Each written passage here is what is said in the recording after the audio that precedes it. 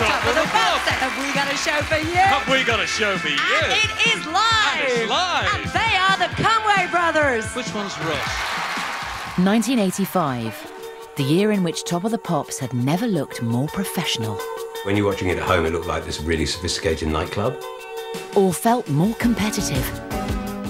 There wasn't that much camaraderie with other bands, like whispering and talking and pointing.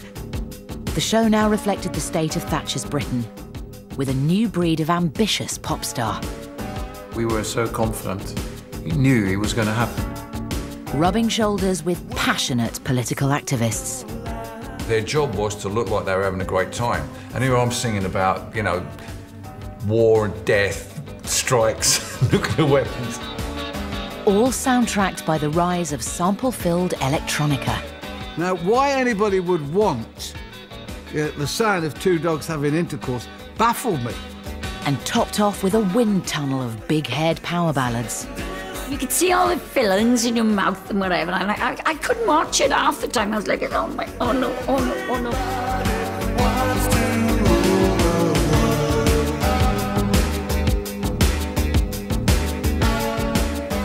Imagine a vehicle that can drive you 5 miles for a penny. A vehicle that needs no petrol, just a battery. And that takes the press of a button to start, the squeeze of a lever to stop. The Sinclair C5. It's a new power in personal transport. January 1985 saw the birth of an 80s icon in a brave new tech world. And in a parallel universe, Top of the Pops also ventured into pastures new. Now, on one, the people and songs that are everyone's talking point in Top of the Pops. The show was still run by Michael Hurl and regularly attracted 10 million viewers. But the first episode of the year had an announcement to make. One or two changes in format on this week's Top of the Pops. Yep. Richard is now going to explain all. Well, it looks like this, you see. We went out to find out what you wanted from Top of the Pops, and the overwhelming request was more top hits. So from this week, we count down the top 10, starting with Foreigner at number 10. In days gone by, only 7 or 8 acts would feature on the show. This year, with short clips of videos from the top 10 and beyond, there would be up to 19. This would soon benefit one band in particular. Dead or Alive had struggled in '84. Late in that year, they got new producers and a new lease of life. But their first single together proved a challenge. It was the most frustrating record in the history of Stock Aitken Waterman. It would go up one week, and go back the week after. Then it would go up, and it would go down. After the whole of the rest of that year, it still hadn't really cracked the top 40. So Pete Waterman took it under his personal belt to make sure that it was a hit.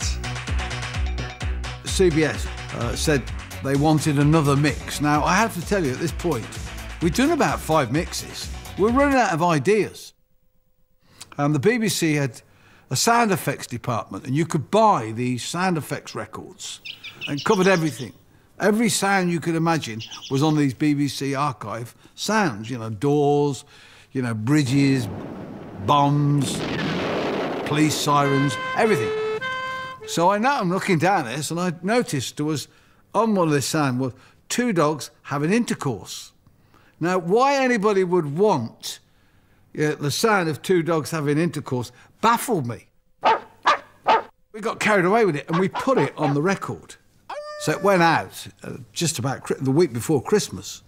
So when we came back, the first week in January, every club was playing this TDF mix. I mean, it was like the depot was full of orders.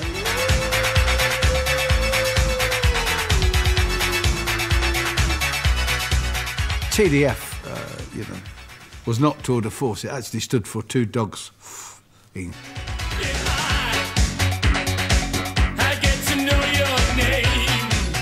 Through January '85, the TDF mix edged the song up the charts. And as fate would have it, in the last week of January, Top of the Pops introduced their new slot, featuring bands just breaking into the top 40. Then suddenly, 14 weeks in, it was number 40, and they decided to give us a break on Top of the Pops as a sort of new entry. And this song has taken 2.5 months to make the chart. From Liverpool, it's Pete Burns and Dead or Alive. You spin me round like a record. So when Michael Earl called you and said, you know, we're going to put this record on as a break, we knew at that point that was the break we needed.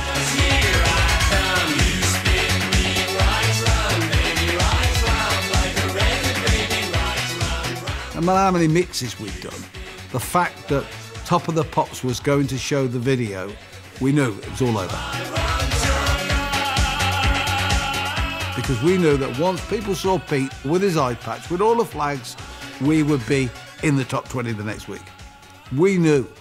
And that's the power that Top of the Pops had. We've got a new #1 for you on this week's Top of the Pops, another live Top of the Pops. Of course, Dead or Alive, another Merseyside band. You want that moment where your dad goes, well, I've seen it all now. Don't you? You know, oh, well, that's ridiculous. I'm sure there were houses throughout the UK going, what's that?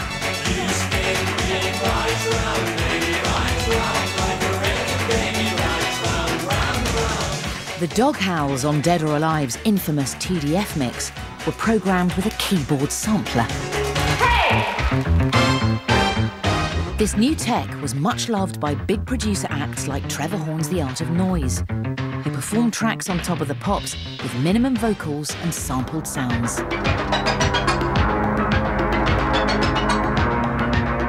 Up till now, their favourite toy, the Fairlight sampler, was, at 30 grand, the same price as a house.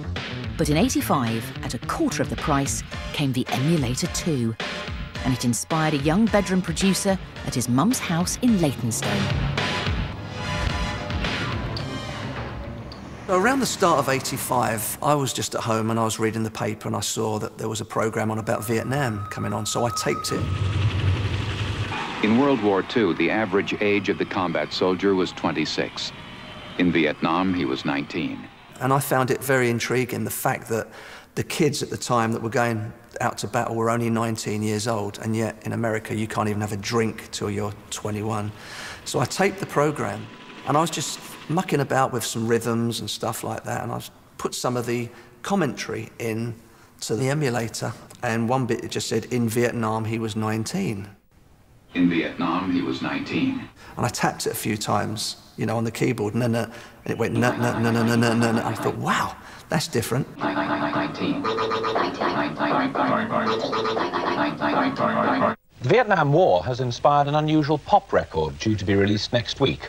All the indications are that it's going to be a big hit. In World War II, the average age of the combat soldier was 26. In Vietnam, he was 19. In Vietnam, he was 19. Alongside the single, Paul asked the producers of Vietnam Requiem to create a video from the documentary's powerful footage. In Vietnam, the combat soldier typically served a 12-month tour of duty, but was exposed to hostile fire almost every day. It was so powerful. You're talking about young boys being sent off to foreign wars. You know, and it really, really had a resonance. According to a Veterans Administration study, half of the Vietnam combat veterans suffer from what psychiatrists call post-traumatic stress disorder. Many vets complain of alienation, rage, or guilt. Some succumb to suicidal thoughts. 8 to 10 years after coming home, almost 800,000 men are still fighting the Vietnam War. I remember going into Chrysalis and watching it, and I saw 3 women journalists actually come out crying. And that was, we thought, wow, what have we created here? It went in at #4 in the charts, first weekend, which was incredible. A brand new act to go in at #4. At that time, it just did not happen. In Vietnam, he was 19. In Vietnam, he was 19. Michael Hurl, who was the producer of the Top of the Pops at the time, basically kept on saying to me, you know, do you not think that you could really do something on Top of the Pops? I wasn't really sure what was going on. I think it would have been difficult for him to do that. How would have he performed the song? He'd probably end up like Harold Faltermeyer did, with the most boring live performance that I think that you'd ever see on Top of the Pops. Harold would not appear on Top of the Pops again and stalled at number 2. But Paul's cut and paste technique in music and video proved an irresistible chart-topping formula. He's a producer, he remixes records, and he's number 1. Yes, for the second week running, Paul Hardcastle, 19. We got to number 1 and we were quite amazed by it all, but we obviously wanted to stay there, and Paul came up with several different mixes. And one of the reasons we did that was because Duran Duran were right behind us at number 2. Okay, look over your shoulder. I went back into the studio and I remixed the track and I changed some of the vocals around. 19. I added some new documentary which I'd found, which took the war on slightly further, and I called it the Destruction Mix. Unlike Vietnam, World War II saw America unite behind their fighting men. The two wars were just as different on the front lines as they were back home.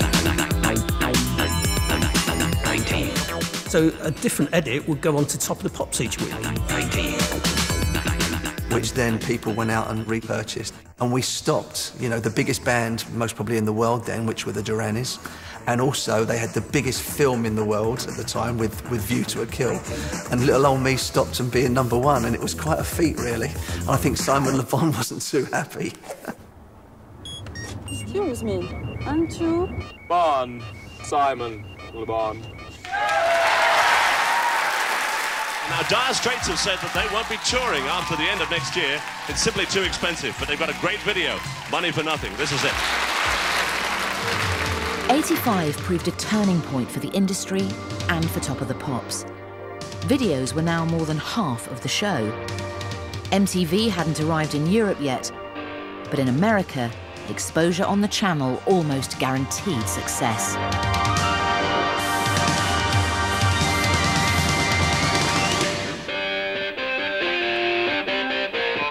By the mid-80s, what you were seeing was the record companies at their peak power. They knew how to market things. If you were launching a new washing powder, you'd do, you know, a big expensive ad, put it in lots of slots, and hopefully give it some sort of twist that got people talking about it. If you were launching a new band, you make a big expensive video, get it on MTV, and hopefully with some kind of innovative twist that got people talking about it. Now look at them yo-yos, that's the way you do it.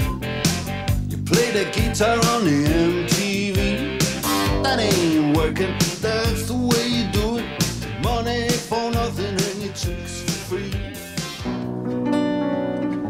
And for 3 unknown musicians from Norway with a background in prog rock, video production would change their fortunes entirely. Well, we were just 3 very ambitious guys who moved away from our native Norway without any other plan than to become pop stars.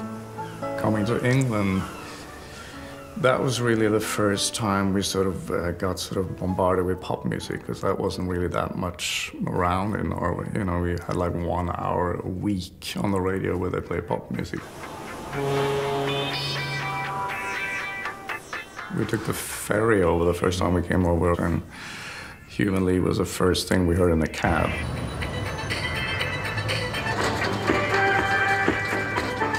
You know, builders would have blaring radios playing, you know, whistling along to pop songs that were current, and it just felt really vibey and really different. And then hearing things like Soft Cell, Depeche Mode, all that electronic stuff that was going on was to us kind of like, whoa, this is kind of perfect for us. After a couple of years in the UK, a-ha got a deal and started doing the rounds of kids' TV shows. But there was a problem. Nobody bought their debut single. Until Warner Brothers US, who'd signed a-ha, proposed a hugely expensive hand-drawn video aimed at MTV.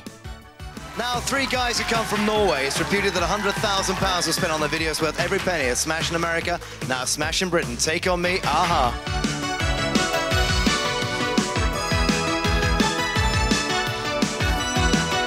The good thing is that we became very successful everywhere very fast.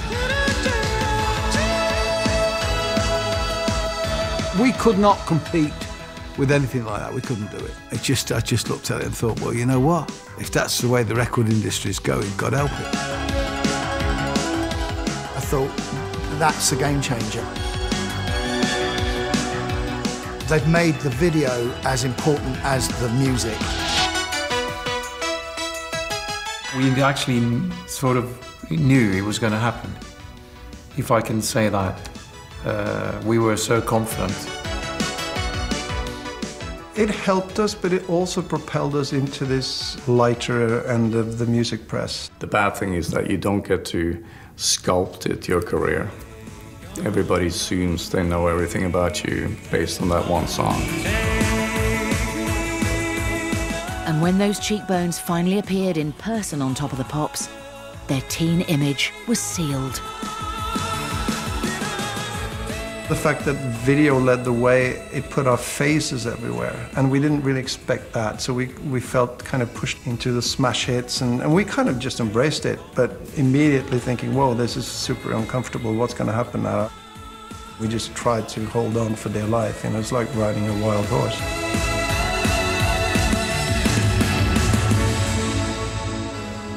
I'm stuck there. I'm still stuck there.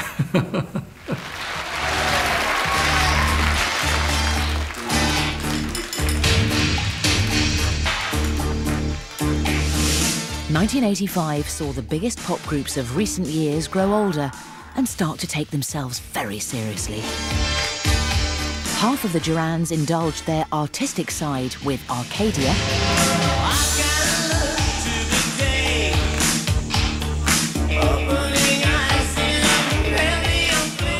Spandau were in tax exile on a long world tour.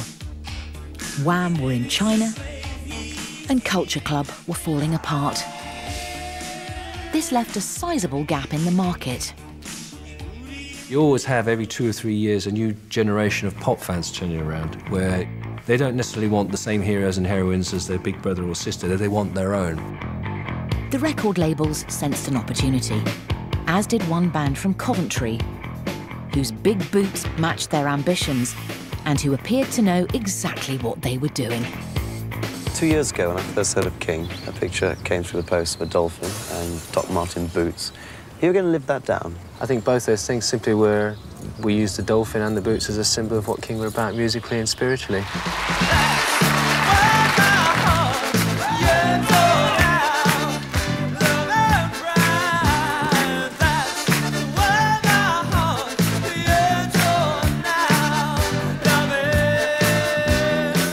When we arrived to do that debut performance on Top of the Pops, I was wearing my yellow checked suit. We all had this big spiky hair going off all over the place. Almost like a Bay City Rollers kind of dress-up idea.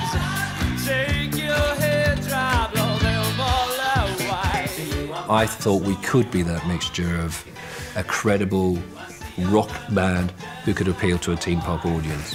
Unfortunately for us, our record label looked at the check suits and the Dr. Martin boots and saw a novelty band. As they could say, okay, hit single band, great. Maybe 1 year, 2 years of life. 85, King were everywhere. I don't think there was one pop show that King did not appear on. Throughout 85, I think we were on Top of the Pops 7 times. In the era that we broke through with things like smash hits and videos and Top of the Pops, you're going to be picked up by teenagers. In the end, for us, unfortunately, that became the predominant audience that our record label wanted to direct their focus for us towards.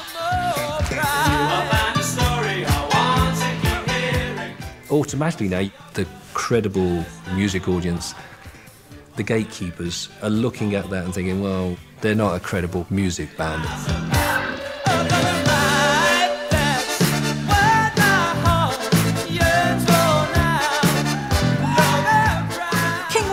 Part of my world. They weren't part of like the club scene. They didn't feel that cool. And they were like this kind of weird, almost Frankenstein's monster with styled up bits of lots of other bands stuck together with a kind of Rod Stewart mullet and some DMs on top.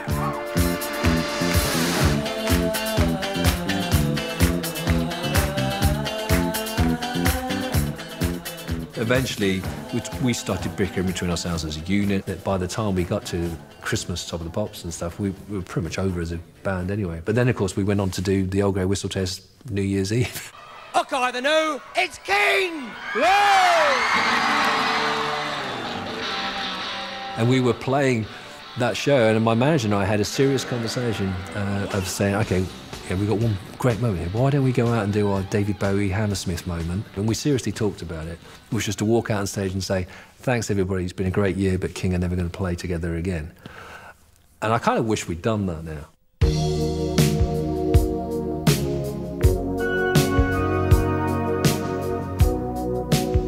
But in '85, it wasn't just the teenage Top of the Pops market that record companies had their eye on. I've gotta take a little time to think things over. I think the rise of the power ballad was very much the record companies reasserting their control. It was a way of appealing back to the mainstream, who'd been alienated by pop at the start of the 80s, by these weird girls dressed as boys and boys dressed as girls and men wearing tablecloths across one shoulder. You had a good, honest person singing into a wind machine with a tune you could recognise. Power ballad has to be very big hair, very serious expression. Soaring vocals, strings. In a way, it was kind of the housewife's revenge. Chism pads and drama. Who's gonna drive you home tonight? It was big drum sounds.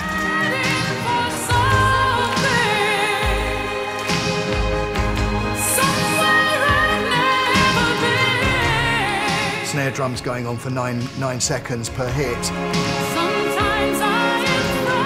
Lots of emotion and a little bit of cheese.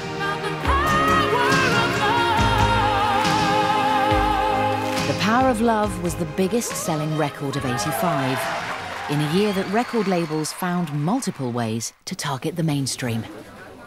The interesting thing about '85, I think, is the explosion of songs coming from movies. Madonna had Into the Groove from Desperately Seeking Susan. Harold Faltermeyer's Axel F was from Beverly Hills Cop.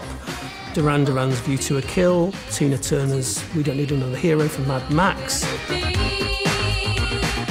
You've got a situation with a lot of the big corporations that were actually had a film arm. The synergy of record companies and film companies often being owned by the same people, and they're suddenly realising, hey, we could maximise our exposure to this song if we have it on our soundtrack. In '85, power ballads found a natural home on movie soundtracks. And this tradition was arguably started by a ballad from a British star, first released in '84. Well, Holding Out for a Hero was written for the film Footloose, and it was in a very exciting part of the film, so it had to be high energy, you know.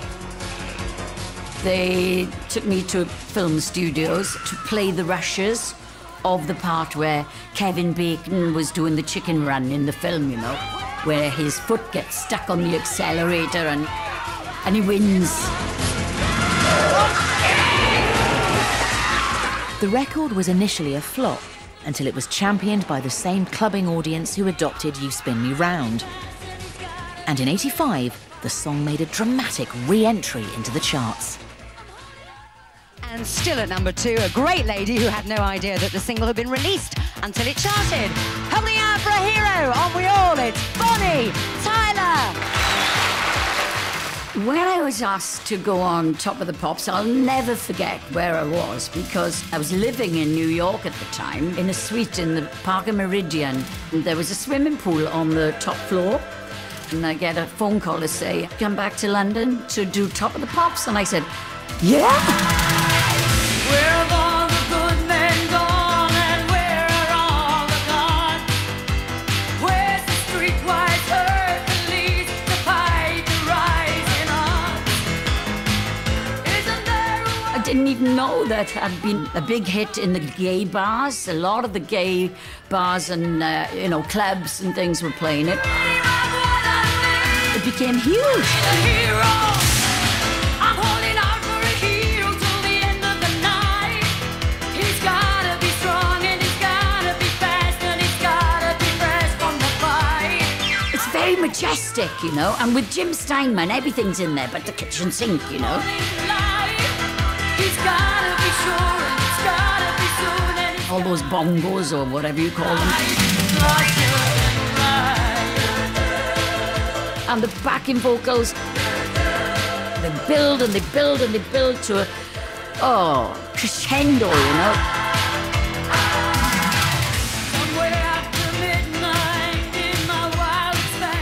Oh, but the dreadful outfits of the 80s, oh my God. My father used to warn me, he said, you look like an American baseball player with them shoulder pads. In the 80s, we all looked stupid like that. And they always have these cameras underneath your chin, looking up your nose.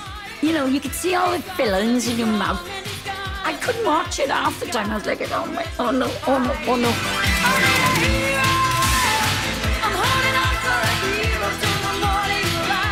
I love the song and I love performing it live as well. You know.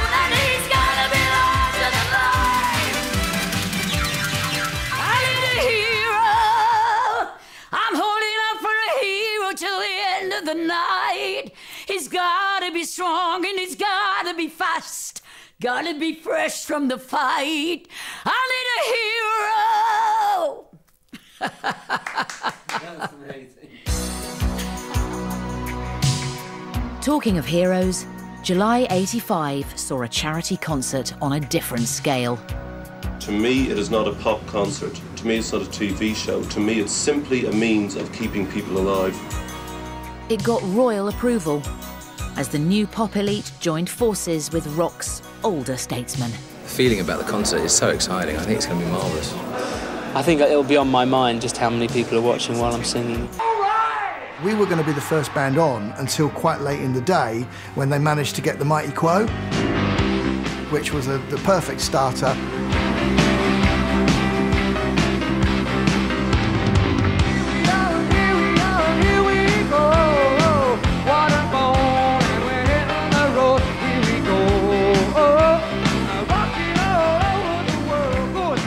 I remember seeing U2 on it, you know, and thinking, oh my goodness, how fantastic is that?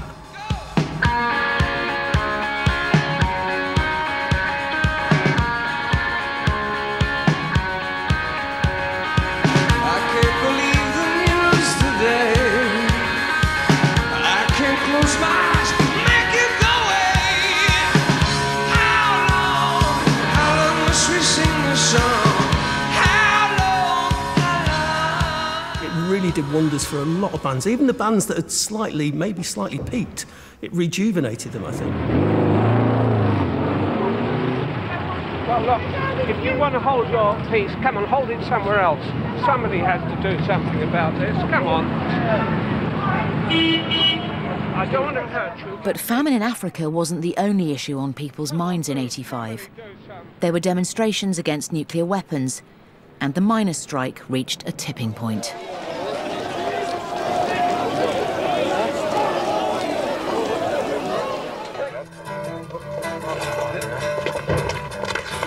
European troop. And in his manager's old Volvo estate, young anti-pop star Billy Bragg toured the country on a one-man mission. Rock and roll is on the road again.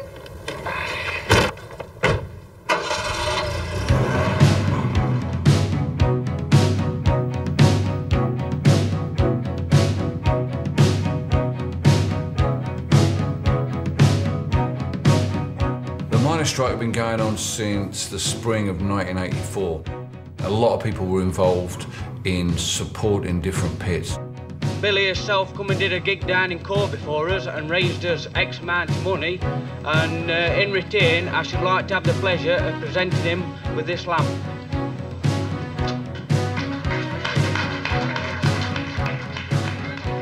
Early on in the miners' strike, I went and did a gig up in the northeast in a mining town, and the support act was a guy named Jock Purden. who was a guy in might have been in his 70s, he was an ex-miner. And he sat on stage, didn't have any instruments, sang a cappella with his hand over his ear.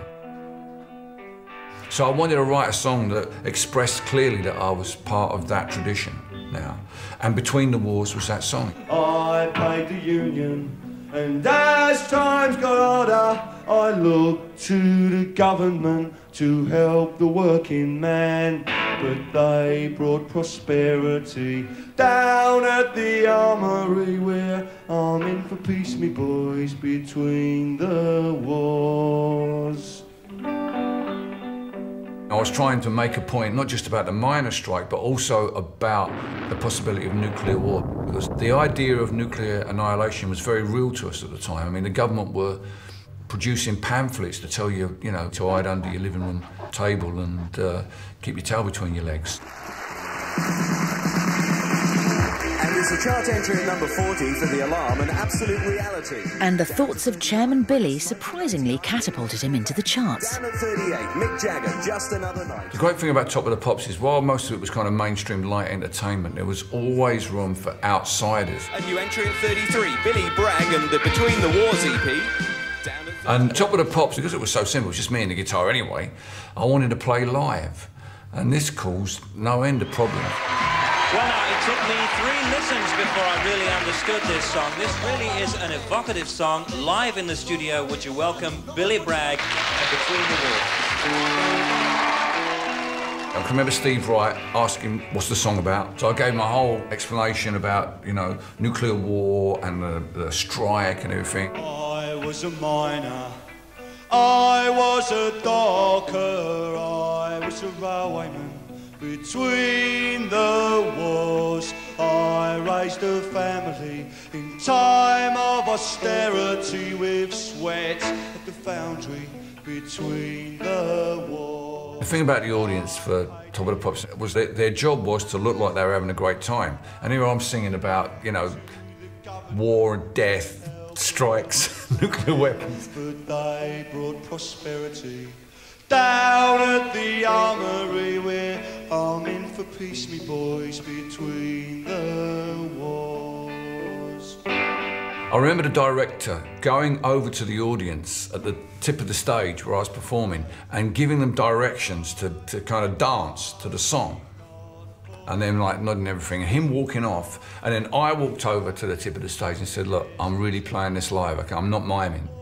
So do what you got to do, but bear in mind, I'm actually playing live, so please don't do anything that distracts me. This is a land of hope and glory. Mine is the green field and the factory floor.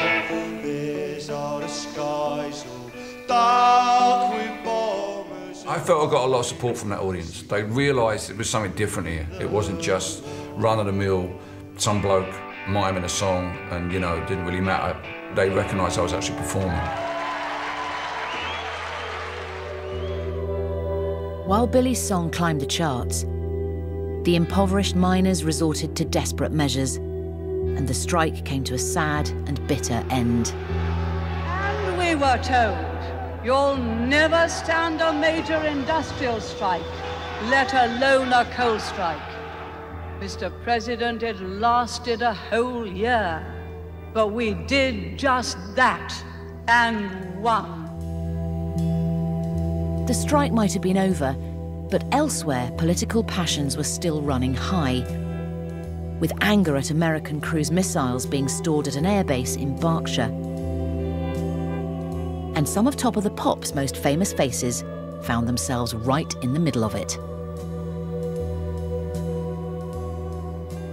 When we went up to Greenham Common, we went up to meet the ladies, and it was a really, really early start, and we were going to take some wood and food parcels up to the girls at Greenham Common. And in the background, you could see these bombers, you know, these massive American B-52s, I think they were, all covered in mist. It was very, very eerie. We went up to the fence, and there was a soldier there, and he kind of looked at us, and he said, you know, I really like the Style Council, and I didn't expect to see you sort of guys here. You know, what you're doing supporting these women. And I just sort of said to him about, you know, do you not really listen to what the lyrics about the band have actually been singing about and what Paul's written about with these lyrics? And he clearly just didn't understand it. And as we kind of begged to differ and walked away, he just sort of gobbed at us through the fence. With their next single, the Style Council clearly nailed their political colours to the mast, taking aim at Thatcher's government and targets closer to home, at Top of the Pops.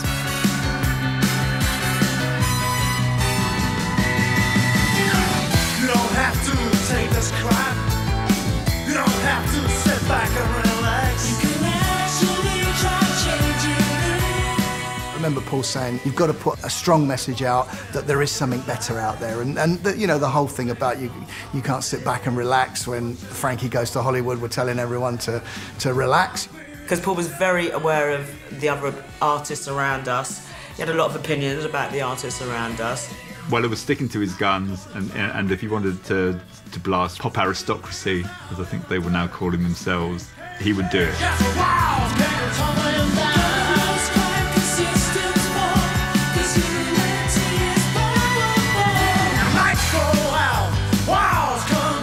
When we were at Top of the Pops, there wasn't that much camaraderie with other bands. A bit of meanness in the canteen, like whispering and talking and pointing. Very, very schoolyard. For us at that time, it meant that, you know, we must be making a bit of a mark.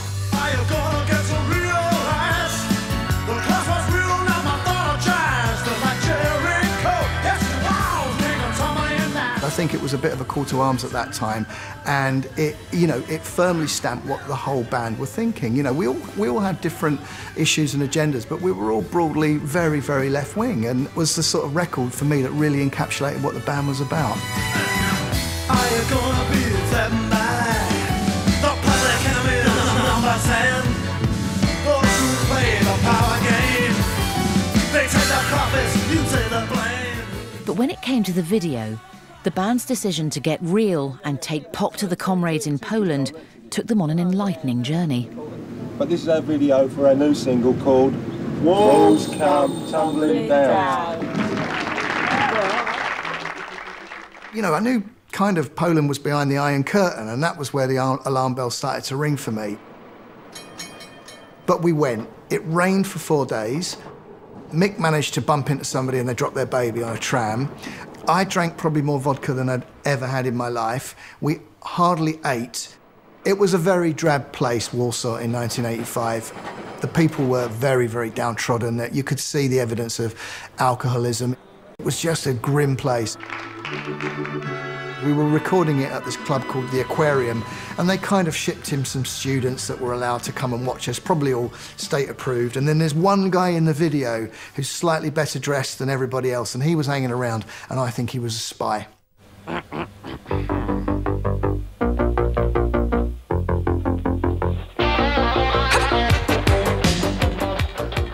When the Eurythmics let the cameras into their studios in '85, the power duo were at the top of their game. The sound of your voice on the telephone, you feel the stress all over. Why do I feel so incomplete when you're not here? I'm just obsolete. Loving like a ball and chain. Make it all right now. Loving like a ball and chain. Feels too good. My bed is burning. Annie and Dave had a smash album with 4 hit singles, and they, alongside other British power duos,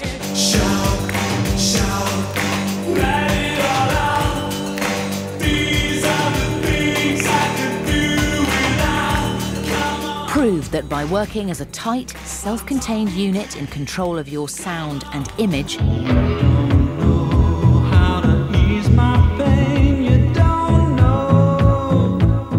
this new breed of duo, including Tears for Fears and Godley and Cream, could move from indie to mainstream international success without losing their cred.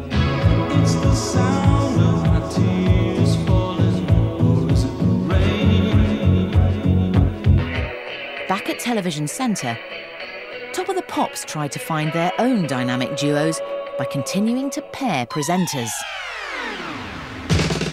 And in '85, when Kid Jensen, one of the show's favourite faces, left the BBC, his long-term sidekick, John Peel, found a new friend.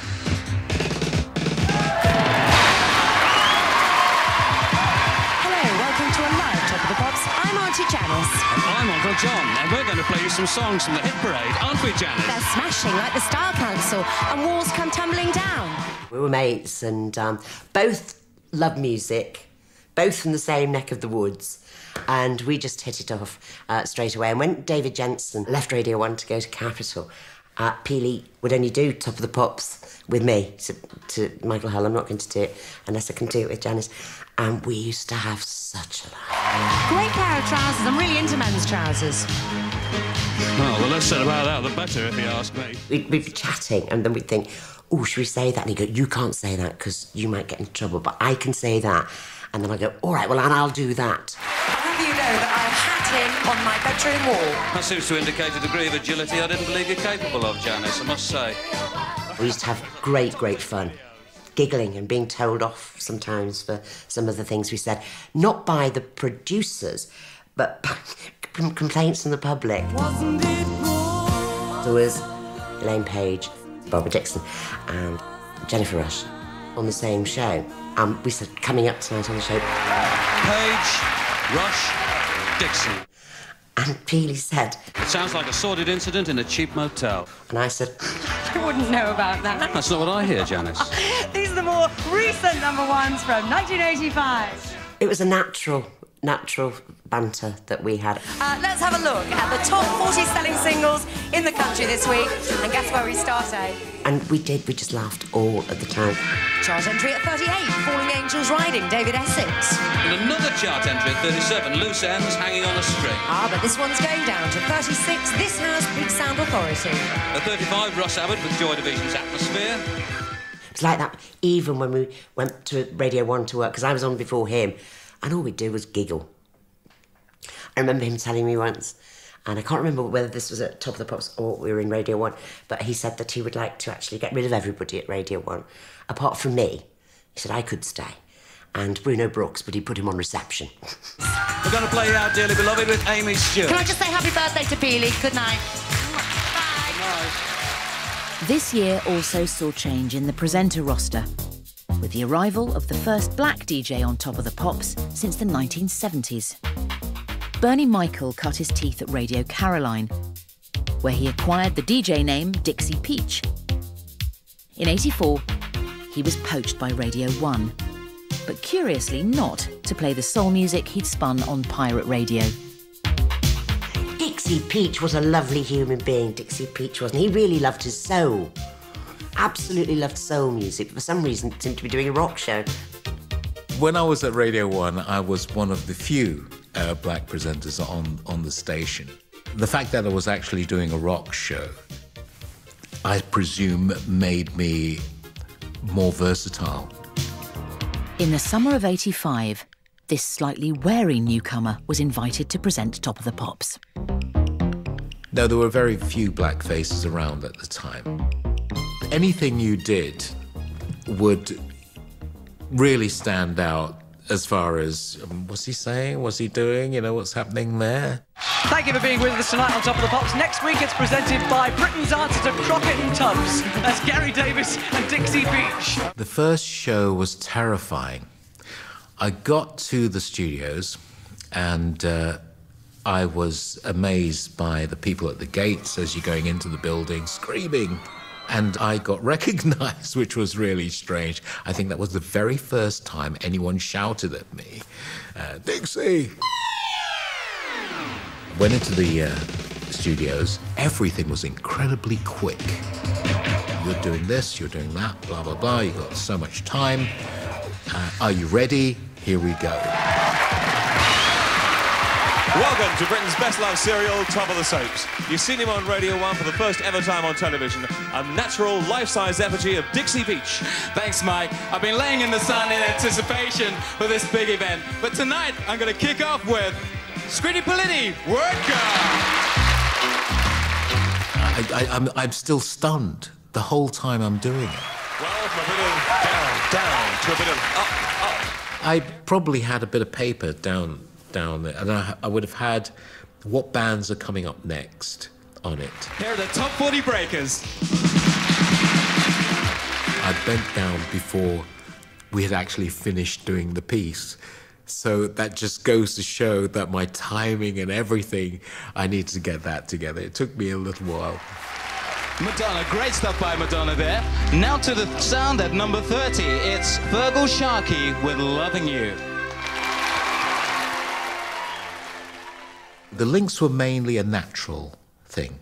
We would get to the studio, we would have no idea who was performing that particular show. We'd no idea what we were doing. Hello, operator.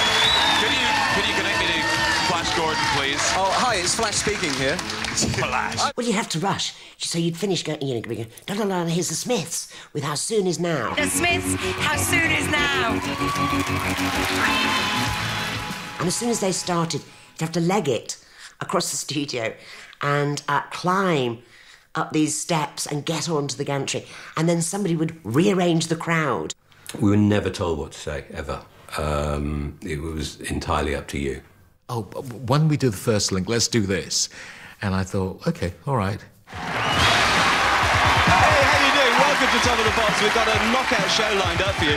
And here is the only man who at Radio 1 has got a better suntan than me. It's funny looking back on it now, thinking, maybe not. It's Radio 1. Me having a tan was always a running gag on Radio 1. So I guess when Dixie and I presented the show for the first time, it was just something we did in all innocence. I think it was a bit of a thing that I thought could break the ice, you know, at the time. Not the way I'd do it now. If it was hard making it as a black DJ, for Loose Ends, making it as a black British soul act, after 3 years, 6 singles and no hits, was nigh on impossible. We were talking of a time, by the way, when nobody believed that British black acts could have hits. It wasn't that, oh, fantastic, somebody is at last making some great British black records. No, the opposite. How dare you? This is the American market.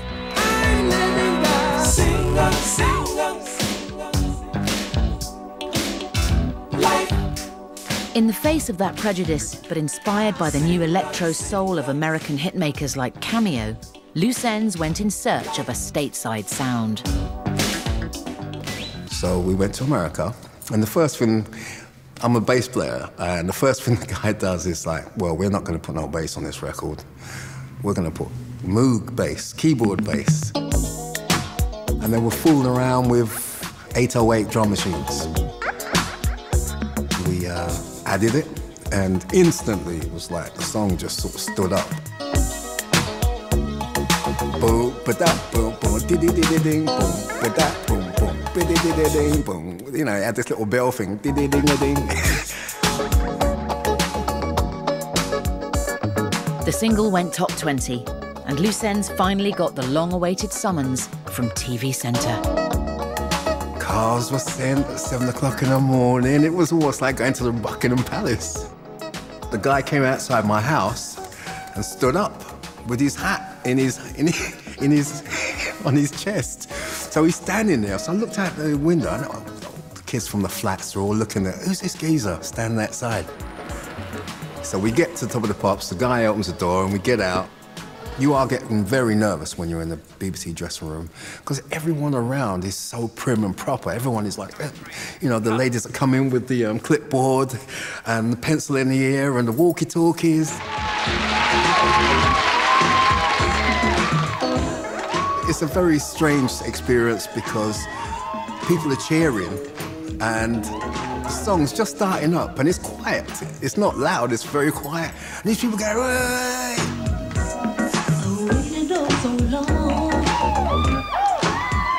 When I saw it back, I just thought, wow, it didn't feel like that. They made it look so different. Other people are seeing it, they don't get that. They just get the performance.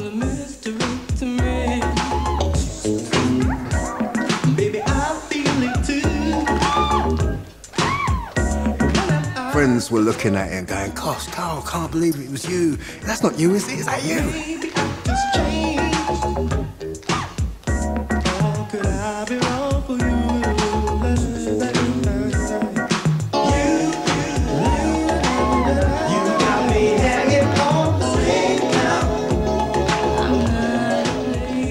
music was very white at the time.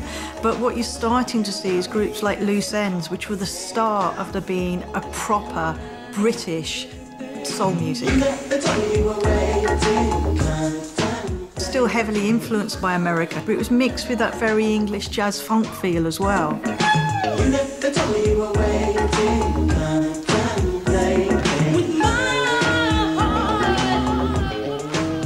But in spite of their newfound success, Loose Ends knew there was a danger of them losing their valuable home crowd that had grown them in the first place. I waited like a fool.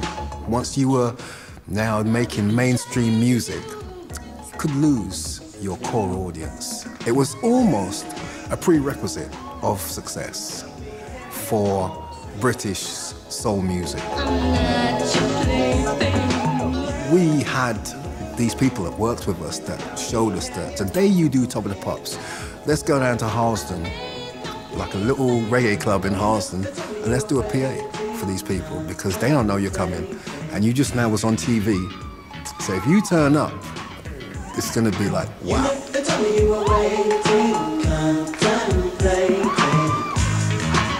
Leading up to Christmas, competition for the coveted #1 slot was festively fierce.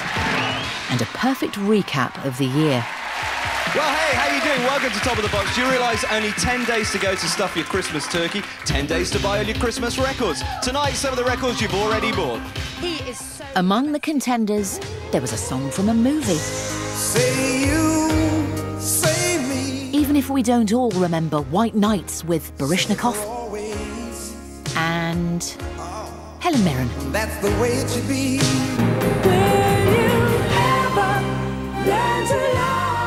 The Style Council's DC Lee had a soul power ballad in the top 3. Good love will always come from me. In the wake of Live Aid, there was an update of last year's #1. It's Christmas time. There's no need to be afraid.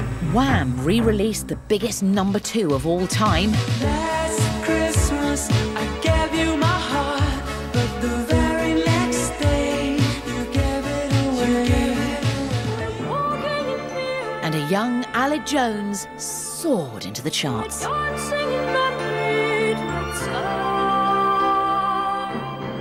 Through the dry ice, it looked like no one else had a snowball's chance in hell of getting to #1. But never underestimate the hit machine who'd been waiting in the wings for a whole year. Right now on Top of the Pops, a very big hit. The biggest climber on the chart this week, up 28 places to #10. Merry Christmas, everyone. Here's Shakin' Stevens. At that particular time of the 80s, I mean, everybody and their dad was putting out Christmas tracks. Snow is falling all around me. Children playing. In '84, Merry Christmas Everyone was sent down from the writer Bob Heatley, and I first heard it and I thought, wow, this is a #1 record. Merry Christmas, everyone. At the party.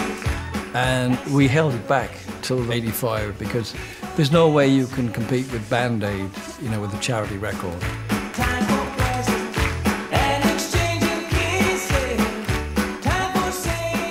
The video, I think it was done in Sweden, I believe, in Lapland.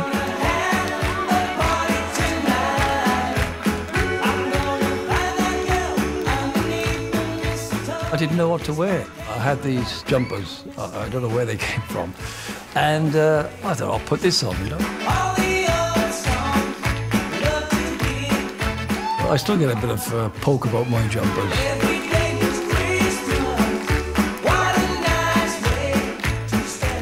Shaky.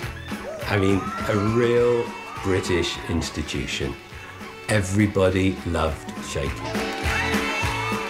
I think people like Shakin' Stevens, they do what they say on the tin. You know, they're not kind of asking you to listen to their prog album. They just do what they do, and people are very comforted by that.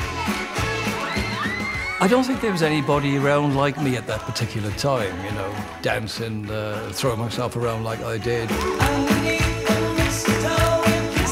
I guess I just suited Top of the Pops.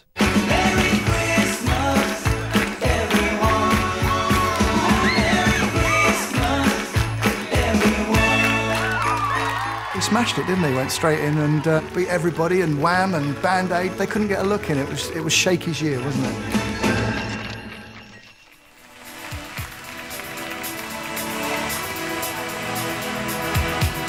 But hiding in those Christmas charts was the shape of things to come for '86.